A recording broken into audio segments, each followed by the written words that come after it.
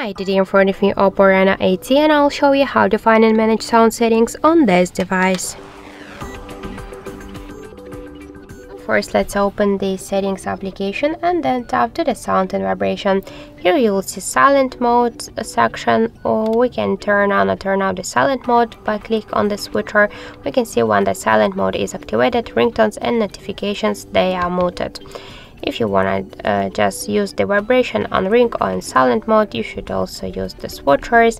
You can turn on or turn off the don't disturb mode. Here we can see the media, ringtone, notifications and alarm volume panels. Just to change here the volume of the media's alarms, ringtones or notifications, we should just slide to the left or to the right side this blue dot. Here we can see ringtone and notification sound section. We can change them. In real sound technology, we can switch the settings from smart to movie, game or music.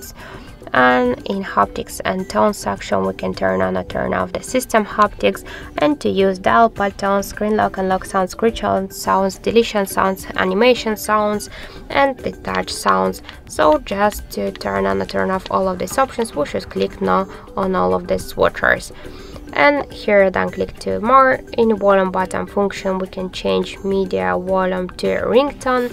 So now by press to the up or to the down volume button, we will switch the media, and by when we'll use the ringtone volume, we'll change the ringtone with the help of the volume buttons. Also in default recorder section, we can switch it from auto select to the and on, and to use the in-ear monitoring option. So that's it, that's all of the sound settings on our OPPO Reno 80. Thank you for watching, and if you find this video helpful, don't forget to leave a like, comment and to subscribe our channel.